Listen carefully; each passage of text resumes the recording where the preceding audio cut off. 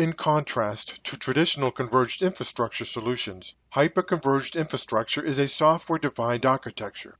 You learned earlier that virtualization is a technology that allows a physical resource, like a computer, to be divided into a number of virtual devices that can behave like and do the same things as a physical device.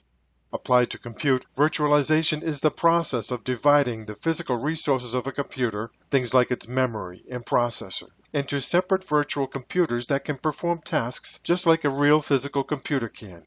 Other technologies can also be virtualized. Physical network switches can be abstracted into virtual switches and used to create virtual LAN or SAN networks. And physical storage can be abstracted into virtual storage arrays. A software-defined architecture enables compute, storage, and networking functions to be decoupled from the underlying hardware infrastructure to create virtual pools of compute, network, and storage resources.